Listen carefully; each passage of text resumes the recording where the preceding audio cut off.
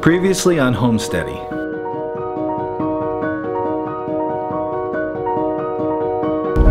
We have a very big announcement to make here at Homesteady. We're gonna stop with all animals completely, get rid of all the livestock on the farm, because we've realized, despite enjoying that, we're really good at producing one thing more than the thing we produce best is mud. So from now on, this channel, we want to focus on the organic, free-range production of mud. We don't want to do CAFO mud. We don't want to raise our GMO mud. This is going to be a GMO-free, organically raised mud. We probably won't get official organic status, but we're going to be like beyond organic mud farm. We're drowning in mud, everybody, and we have to address this problem. This is just, it's not good.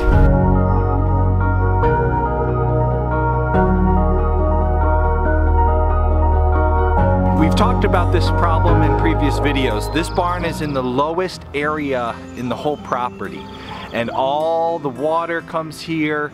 And now that we have cows, manure, hay, it's getting mucked up, creating like a sludge layer so the water's not going into the ground. And it's really bad for cows to have their feet in that. Goats too, they can get foot rot from that. So we're attacking this problem. Gutters, putting in drainage, footing drains, French drains, just using some geotextile fabric and gravel to solve the problems.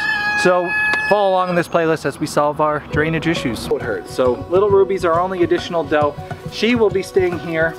Buck-wise, we got this guy, Bomber, who is a beast. Bomber, he's huge, especially compared to our little guy Burke here. Both bucks. Burke's actually older, but Bomber's much bigger. All right, guys, go play.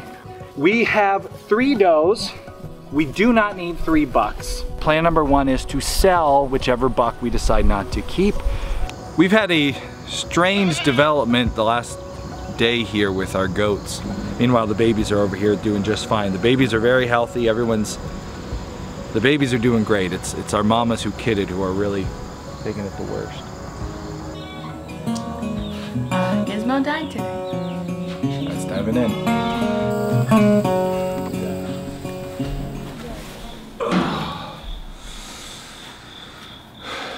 Dawn patrol. There's like 2 times in a homesteading life where you're actually often going out in the dark, I find, and that's when you have births anticipated, and that's a happy time, and then when you have death anticipated and you're checking on the health of an animal. So that's a sad time, and that's right now. I am going out to check on Lacey. I feel like this is a big check. I feel like if she's alive when I check on her right now, then there's hope and she's gonna get better. And I feel like if she's, well, I mean, obviously if she's dead, she's dead. But what I mean is if she's up and eating, then I think there's hope. And if she's like down this morning, then yeah. Anyway, let's go check on her. It's too early, I can't really frame my words right.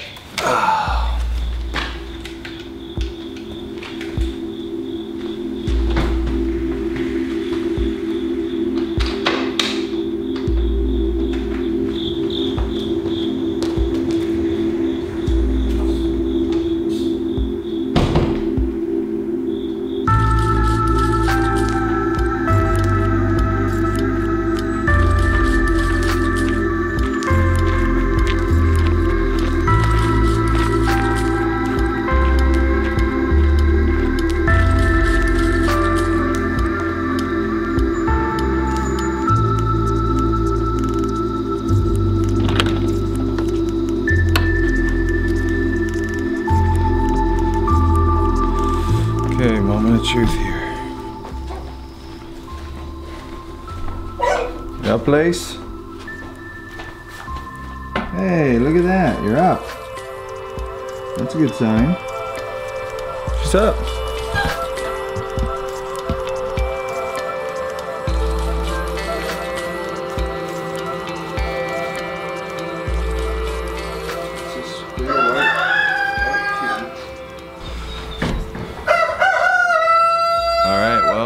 saga continues. Lacey's up. Still looks bad, but she's up. She's a fighter, man. I don't know. This is one of those things where time will tell.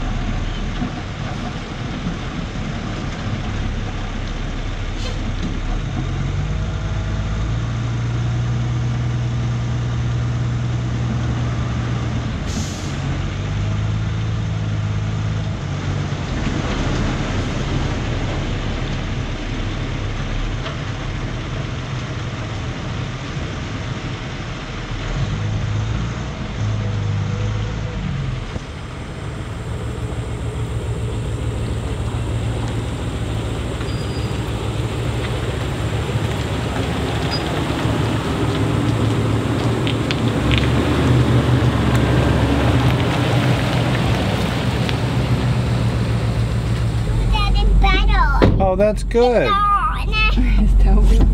Good, it's gone.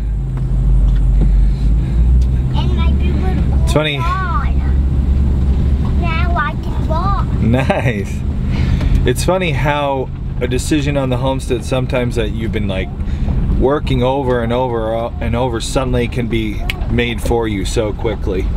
Yeah, you know.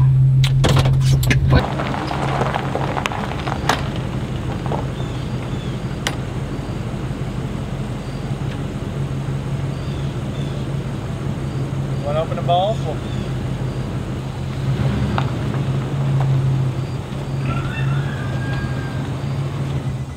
Let's get that other crate.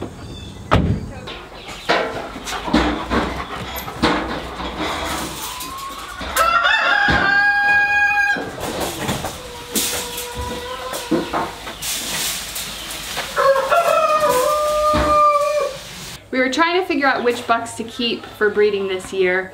It was a hard choice because they're all so pretty. But then the decision was made for us. Bomber was not only a beautiful looking buck, but he was big and strong, and he probably would have been ready. Well, I think he will be ready to breed this year. Still will be, just not to any of our girls. The only doe that he could have bred was Gizmo. And with Gizmo dying, now... Ruby's his half sister, Lacey's his mom, so we're gonna send him along to his next breeding home. And we've decided that of Burke and Thorin, we actually bought Thorin for the purpose of breeding. I don't think Burke will be ready to breed this year. He's not as big as Bomber. No. So we're gonna send Burke on to his new breeding home too, which means we'll keep Thorin. And right now he's at my aunt's, helping to service her does. So we're gonna be back to 2 does right now, which is good. Right now we've needed to minimize on the goat front. We've got some big infrastructure changes to do on the homestead this fall. Hold on to it. Yep. You gotta hold on to that back. My little dog. Hold the back. You got enough for you, mommy? Yep, Just up enough.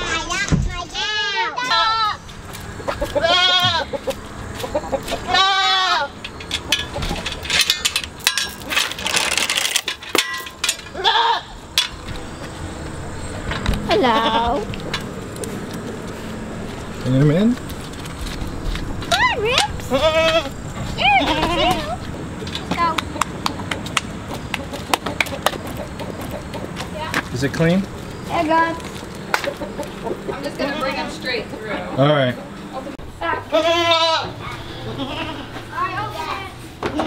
Here, Berkey.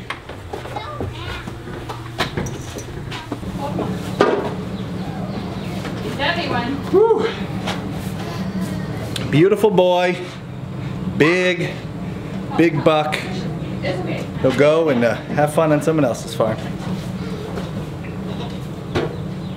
Oh, Ow! Guess he's coming through. you're coming too, Bert. Always been a escape artist. So much trouble, this guy. Off he goes. Beautiful eyelids. All right. It's always a sad day to say goodbye to animals that you've worked with and cared for, but they'll have a nice life at their new homes, and freeing up this paddock will be good for us because we have a big project planned, partially due to what's been happening here, what happened with Gizmo. Let me tell you about this big project, what we're getting into here.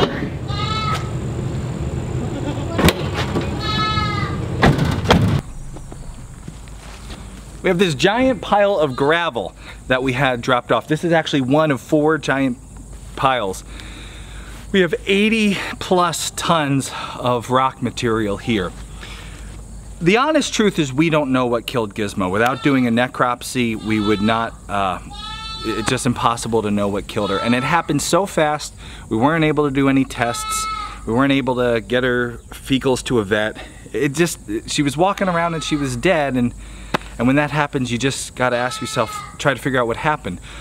We've heard from our different mentors, it could have been milk fever, it could have been a barber pole bloom, it could have been meningeal worms. We've been racking our brains trying to figure it out just so we know how to deal with our other goats.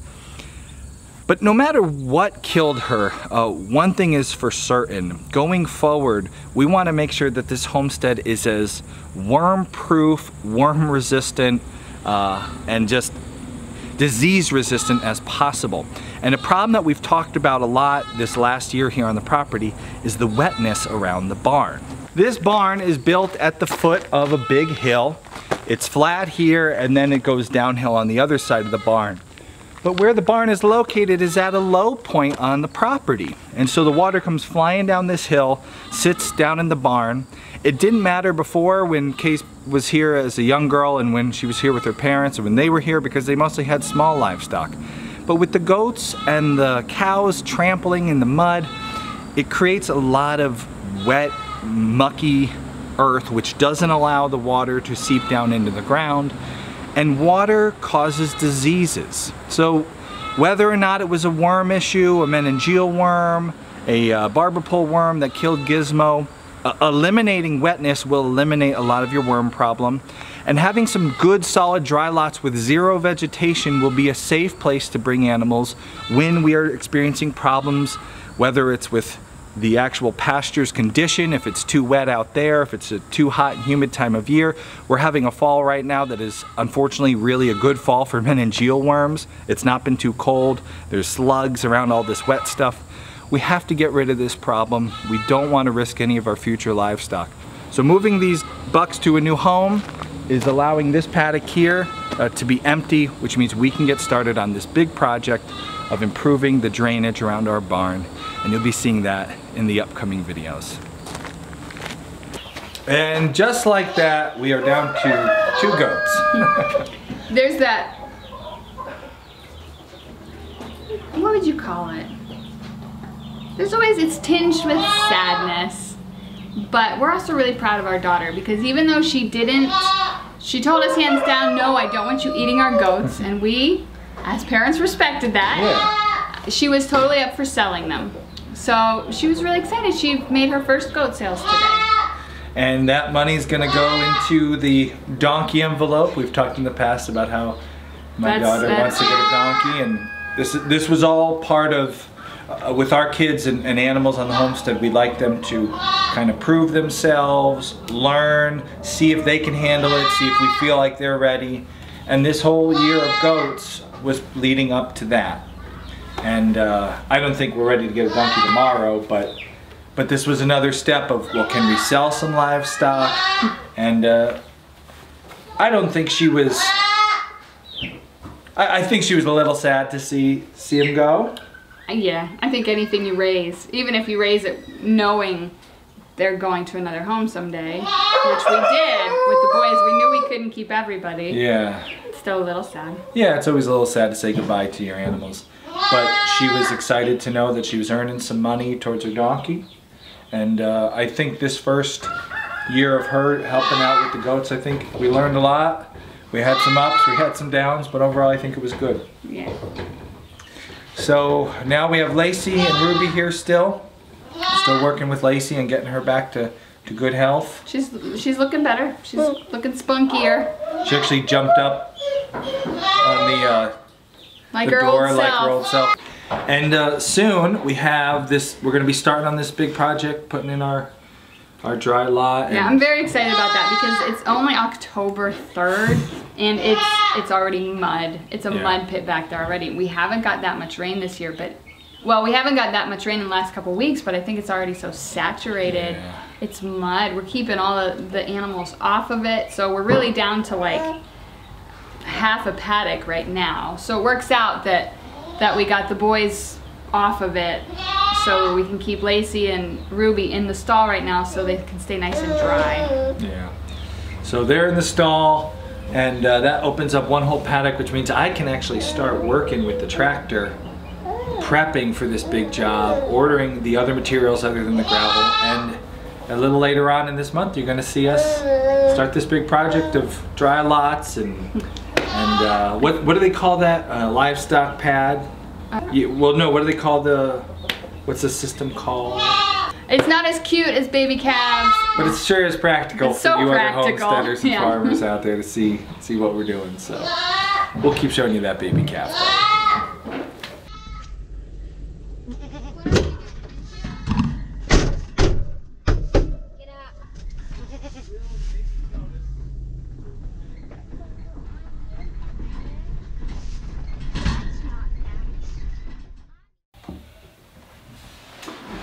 Quick note before you watch this video, or actually it might be at the end. I'm not sure where I'm going to put this note. Ost here from the future. The video you are watching has been recorded, edited days previous. I'm filming this though right here, right today, and putting it in this video because I want to tell you a quick message. So this Lacey situation. First off, thank you so much for all your support. It's been so nice to come and read the comments every day, the well wishes, all of you who are rooting and hoping that Lacey pulls through this just like we are. We really appreciate it. You've been so understanding, you've been so supportive, and we can't thank you all enough. There's been lots of suggestions. Hey, why don't you guys do this? Why don't you try this? Why aren't you doing this? I just wanted to remind you of how we produce these videos so you realize that we're not ignoring your suggestions. It's just going to take a little time. So let's pretend this here is the day we filmed a video. Let's pretend it's Monday. Monday I filmed the footage. By the time I'm done sorting it, uploading it, editing it, exporting it, and I upload it to YouTube, it could be a few days to a week later. And then the video is live here. Now people start commenting. We read their comments. We read the research and links that they share. We talk about it, and now here we actually take some of that advice and do some new things and film it, and then here is when we edit that, and then here we work on, and then finally we upload that video where we took your advice that you left on this video. So we're not ignoring your advice. We already have done some new things with Lacey that you haven't yet seen. You'll see in the upcoming videos. And we're still working with her. We have some really good news. We got a vet to come a lot sooner, so you'll see that in an upcoming video. This video, you don't see any of this, but it's coming. Thank you for the advice. We've done a lot of the things that you've suggested. We've learned so much thanks to your comments, and we really want you to continue commenting. You're helping us through this really hard time, and we are listening. So thank you. I just wanted to say that. Now enjoy today's video, or if you already saw today's video, stay tuned for the upcoming ones where we're doing new things thanks to all of you.